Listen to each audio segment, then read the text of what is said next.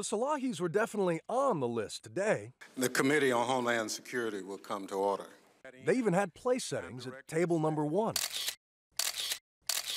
But through their lawyer, America's most infamous schmoozers sent their regrets to the House Committee on Homeland Security, so their names will now be on a subpoena. No one from the Secret Service prevented them from entering.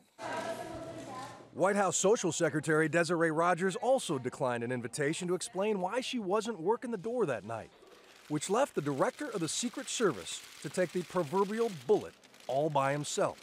How in the world could this couple get past the Secret Service? Terrorists only need to be successful once. We have to be successful all the time. Their entry into the White House is unacceptable and indefensible. Director Mark Sullivan says 3 of his agents are now on paid leave as punishment for waving the Salahis through the first checkpoint after seeing their names were not on the list. I'm about to throw the ball, and you're watching Plum TV. As vineyard owners and polo aficionados, the Salahis spent years hobnobbing from Aspen to the Beltway. This is my 2 minutes of fame. Their wedding featured almost 2,000 guests and a Supreme Court justice. McHale also passed herself off as a former Washington Redskins cheerleader. She wasn't, but for years, team alumni took her at her word. I think that this is somebody who probably needs some help trying to figure out who she is. Sally Quinn has monitored the cream of Washington society for decades and says they are not the state dinner type. I think this desperate need for recognition has taken her way over the top, and her husband as well. So, unfounded or not, this same convincing sense of entitlement was apparently the key into the most closely watched house in the world. This couple has pioneered a new way to breach security. Well, let's not give them too much credit. I think that they went in with a bum rush and the celebrity jam. Alex Mamlet, also known as Kid Protocol, is a self-professed former professional party crasher. The old buddy up. The old, yeah, I'm supposed to be here, I just went out for a minute. And he recognizes some basic yet effective techniques in the Salahis' approach. So if you go in fast and hard and have a camera crew with you, you're often not going to get questioned. So I think what the Salahis did is by having an over-exuberant sense of confidence and a camera crew, they sort of dumbfounded the security. As an aspiring filmmaker who could never get into Hollywood's hottest parties, he began making a documentary about crashing them. The more security there is at a party, the easier it is to get in. If there's one person guarding the door, they know they have to check every single person that comes in. If there's 2 people guarding the door, they often assume that you're checking in with the other one. Over the years, he studied the dark arts of counterfeiting. What I've done here is I've seen that they had these blue wristbands, so I found some blue newspaper and I created a fake wristband. He became a master of disguise. I found that if I dress up as a chef and carry a live lobster, I've never been turned down. And catalog different types of diversions. Skifa crew, working it.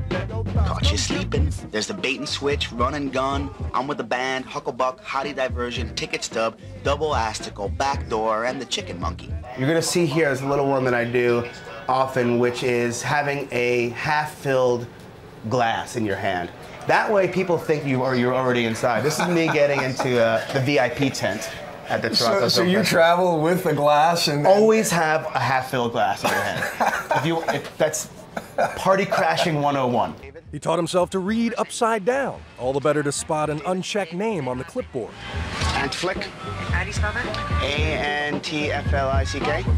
He enjoyed oceans of free sushi and fittingly crashed the premiere of Wedding Crashers.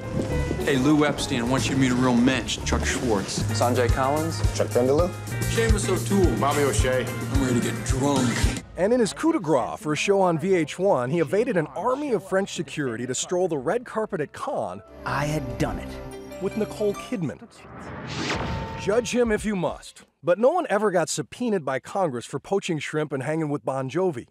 And beyond the sobering security implications of Gatecrasher Gate, Kid Protocol is also offended by their motivation. He says he always did it to break down the VIP caste system and strike a blow for the common man, while the Salahis are out to prove they are anything but common. Everyone should have a certain level of entitlement. People should feel that they deserve to rub elbows with a certain, caste above them. But I think the Salahis have a little bit of a grandiose sense of entitlement. I think that it's one thing to get into a VIP party, it's certainly a whole other thing to sneak into the White House. I got a car, please, some guys. Sweet. Kid Protocol hoped to end his documentary by becoming famous and having a fabulous party open to all crashers. It didn't happen. But with a possible reality show deal, the Salahis may still have a tented celebration in their future. Who will come? That's another question.